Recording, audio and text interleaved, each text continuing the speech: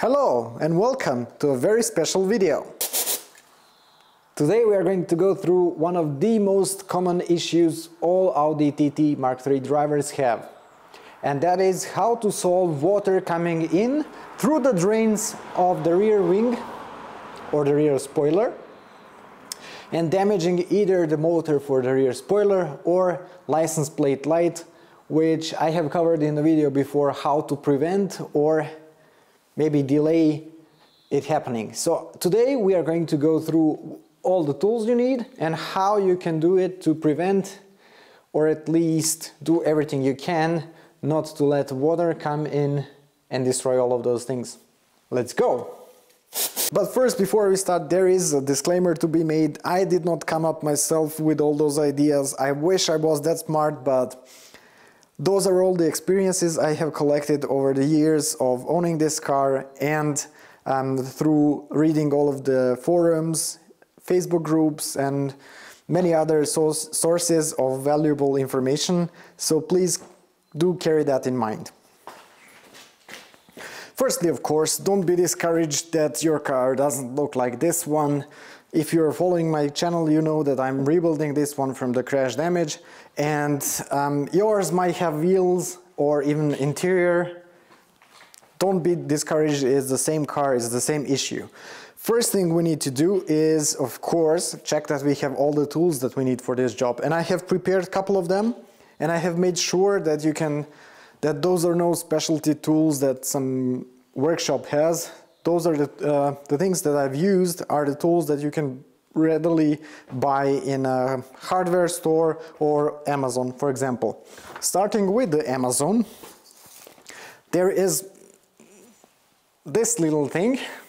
Let me just try to quickly zoom in. There it is. It is a, I think, 8 or 10 millimeter plastic brush on a steel cable, and you need to make sure that this tip is really soft so it can go through corners and stuff like that, because the drains on this boot are from soft rubber, so you need to make sure not to poke through the rubber, causing even more damage, by a 8 to 10 millimeter brush and a soft one. If you don't have a soft brush, you can go ahead and take a piece of wire used in housing installation for your lights, for your switches, whatever. And we need to zoom back in, of course, yeah. Use, oh, not the damaged finger, use a pliers to bend the tip into a rounded corner. So for the same reason, so you don't poke through the rubber drains, and then make a slight bend like this and then go through the drains that I'm going to show you in a minute with this thing.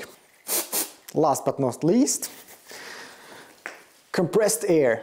I think you can buy a can for $1, €2, €2, whatever, couple of things, either Amazon, of course, or any other convenience store, Home Depot, Q&B, however you call it in UK.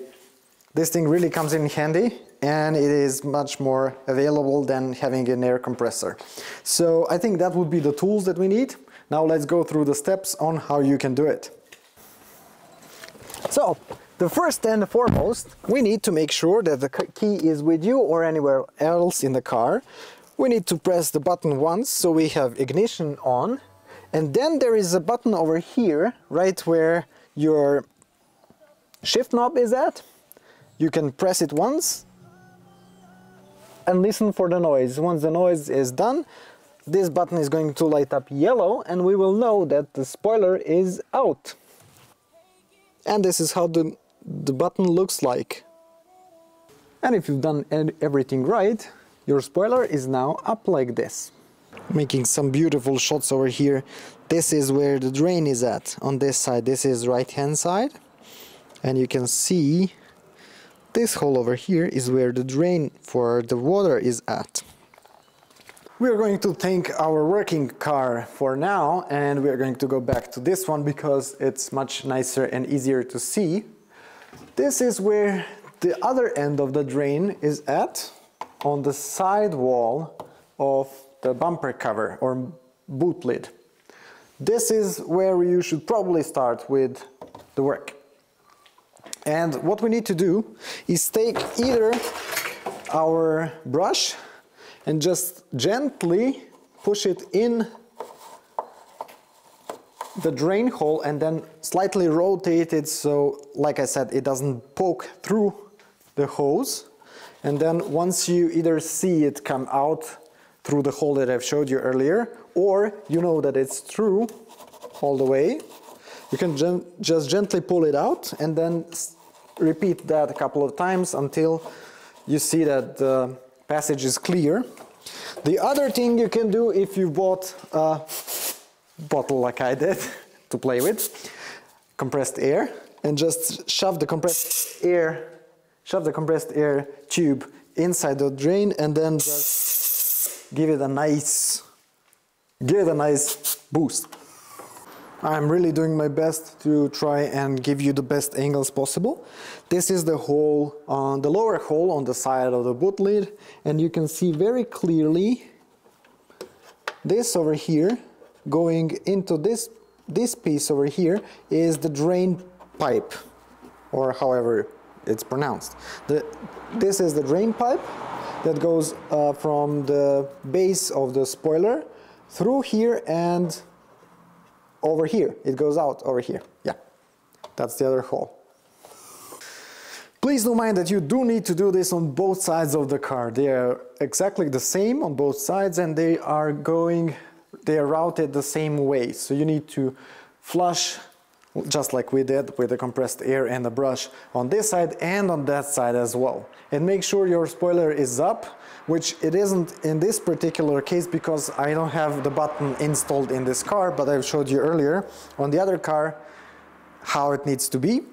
And that way you can blow the compressed air through the drain hose all the way out.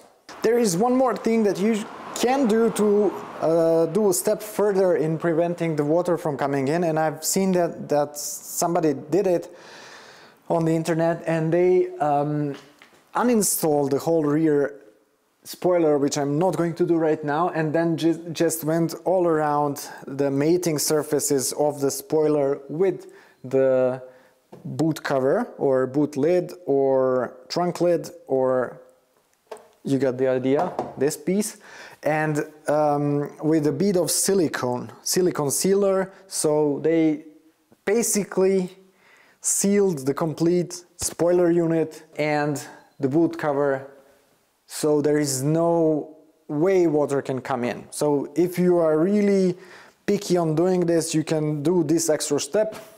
So now I'm going to do exactly what I've told you you should do, so we can see what the results are.